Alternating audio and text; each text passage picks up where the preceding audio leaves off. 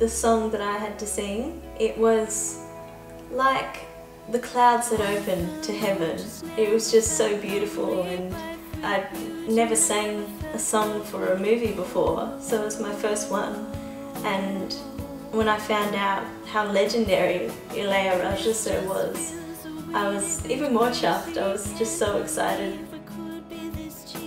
The lyrics were just perfect for the time the characters were going through at that point, and I think it's because they just weren't sure of what they were feeling for each other, and that's conveyed in this song. It's kind of like a taste of the film before the release, and I want everyone to hear it too.